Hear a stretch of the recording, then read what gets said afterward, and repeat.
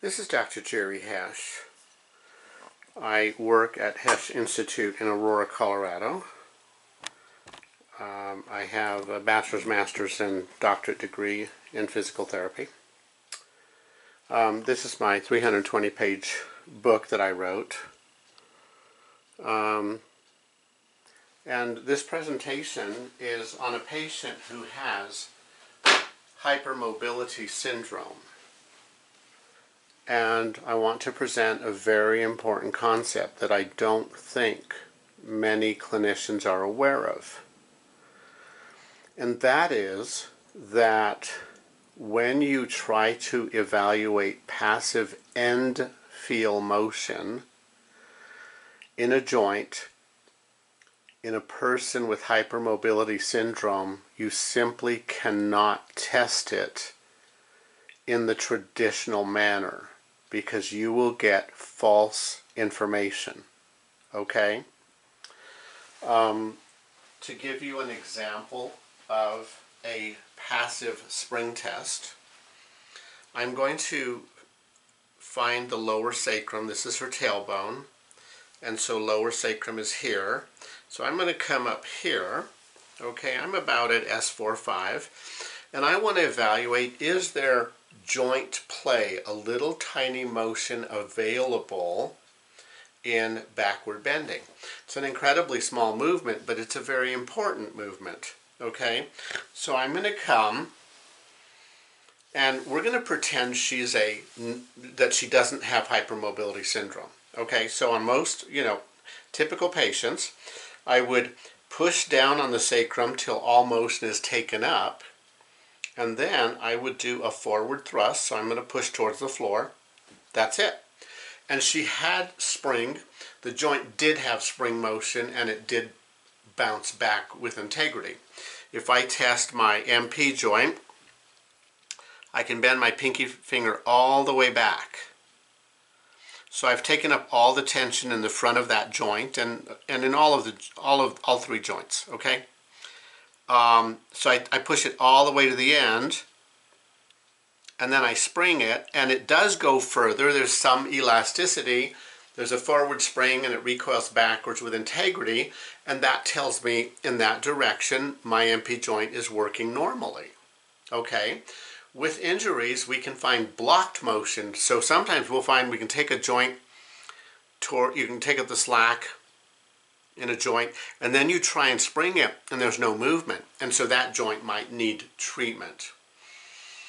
Or the opposite extreme would be you take up the slack and then you spring it, and the motion is excessive based on norms, based on that person's body type, etc. And that can represent ligament damage or muscle inhibition, etc. Okay, so on my patient here, I'm going to spring the ischium medially on the left side. And that motion happens in different parts of her body, some of it in her SI joint, some of it where the pelvis and the spine connect, some of it in the hip. Okay? So if I push to the end point, so now I've taken up the slack, now I spring it, and it looks like it moves normally. So there's nothing to treat. Wrong. Big mistake. Because she has hypermobility syndrome, her ligaments are more stretchy. She has more elastin in her connective tissue.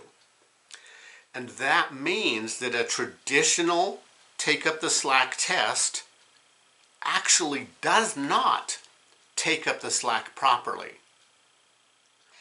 You have to add an element of time.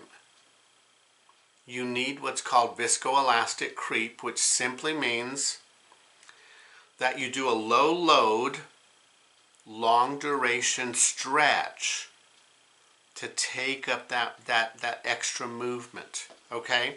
So I'm going to show you some very different results when I do this test correctly. So the first way is the traditional model.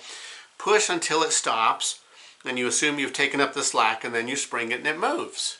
Okay? But when I work with a person with hypermobility syndrome, I need to really slow it down and take much longer to take up the slack. So here we go. I've taken up the slack traditionally. I'm going to keep pushing on that for 10 seconds. Okay? And then I'm going to do the forward thrust. And now I'm trying to do the forward thrust and there's no movement.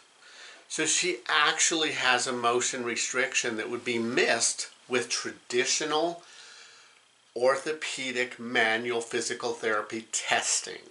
Okay? And so that tells me that there is a small malpositioning of the pelvis. Looks like pelvis is oriented to the left in three-dimensional plane. I'm not saying that's inside her SI joint. I mean, a little bit of that movement probably is. I can't measure it in the clinic. You know, we'd have to use some very, very sophisticated laboratory motion testing to discern if and how much of that happens inside the SI joint. But certainly the whole pelvis can move and it can become stuck in certain directions. I'm going to test forward spring. And so I'm taking up the slack. I'm on the ischium. And I'm waiting 10 seconds. And then I spring it, and it does spring forward and bounce back. So in that direction she has mobility, but in this direction she does not. And my experience tells me with this, when it's lacking this way, it will also lack going that way, and both sides will be restricted. And this is a pattern I stumbled on, and I named it left lower windswept pelvis. Okay, this pattern can create increased tension in the left sacrotuberous ligament. And so I'm on that ligament and I'm trying to spring it forward. It should have a little spring, but it's very tight. It feels like bone. This sacrotuberous ligament is right here, and I can indent it. It has a little bit of spring. Okay, this one does not, congruent with that being side bent left. This pattern can also bring the tailbone into left side bending, but I don't want it. Yep, she has a little bit of a left side bent tailbone. I'm going to test the sacrospinous ligament. It's rock hard on the right side of her body. On the left side, I can indent that ligament and I can spring it.